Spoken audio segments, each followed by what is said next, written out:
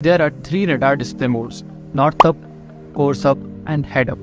For cadets, officers, and those preparing for their second mate exams, it is vital to familiarize yourself with these modes. Let's start with north up.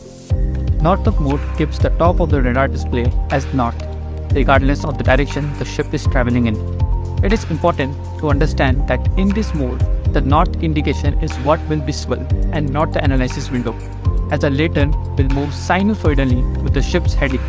This system is useful if you want to accurately read off and indicate the heading of a target being tracked. The course up mode is similar to the north up mode, except that the ship's course is kept fixed on the radar display.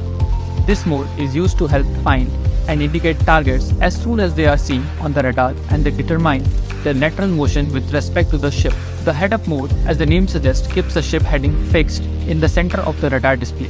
In this mode, target can be seen to move about the center as they move relative to the ship's heading.